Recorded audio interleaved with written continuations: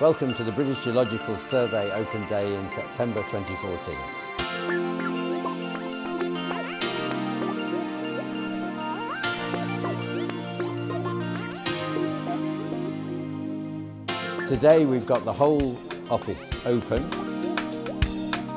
We've got exhibitions and talks. The staff see people are really interested in geology. The visitors we get, they're interested in all sorts of things. There's just such a lot going on.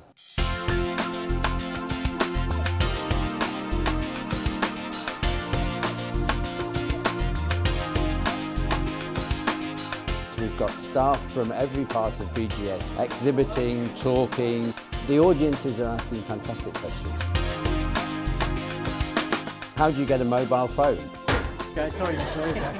How did the mountains form? The whole layer has been stacked up so it's 6 times thicker now. Earthquakes. What's going to happen to that if we shake it?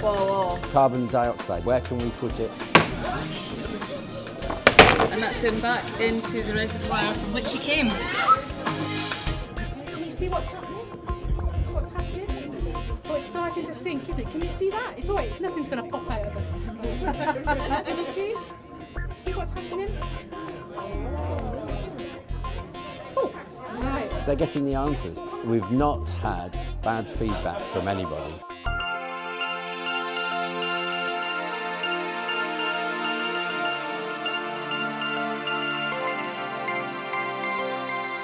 It's great the kids are enjoying it, and we'll be planning for gold in the near future. I think it's quite important that this kind of organisation has a chance to connect with the public who might not always have a very good idea of what goes on in this kind of place. I'm learning an awful lot, but I won't be able to get around it all. I think it's a good way for them to see just exactly what the people working here do and the problems they're trying to solve and how the work here really benefits the people who are paying for it. Because you might take your family to an art gallery, you might take them to the odd classical concert, but would you come somewhere like this? So no, it's good, broadens the educational experience for them. It tells people what's going on, what's been happening in the past, and it's opening stuff up, because otherwise they don't know their past.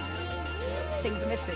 They do feel that the organisation is not remote and they know where taxpayers' money is going. My 9-year-old twins asked me, how do we know that the centre of the earth is burning lava, or what it's made of and what's it consisted of, and I felt my knowledge was very limited.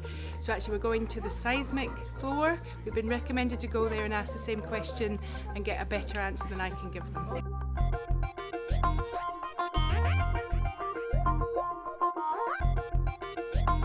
I think half the visitors are children, and if we can get just a small percentage of them to take up geology, I think we've achieved something really good.